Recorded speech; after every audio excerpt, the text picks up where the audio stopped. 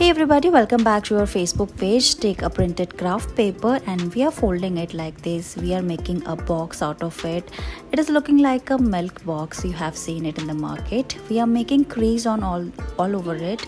Then we are pasting a double-sided tape on it and like this. Remove it, then paste it like we are doing. It is looking like a box, right? Then we have to fold it from its bottom and from the top side as well like this, and look, it is ready.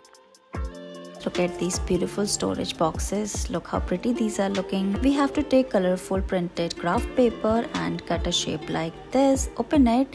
Then we are going to fold it and we are going to fix it and put it inside the hole like we are doing here. And look, it is ready. Thank you so much for watching this video.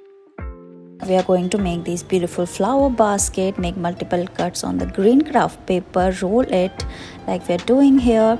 Then you have to make a circle like this and paste colorful flowers. We are making it using the craft paper like this and paste it on the basket like we are doing here.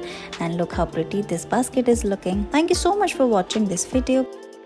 Cut multiple strips like this and paste all of them using hot glue gun and make a circle like this, and then remove a stick and look, it is ready. It is looking like a toy. I'm sure your kids will love playing with it. Thank you so much for watching this video.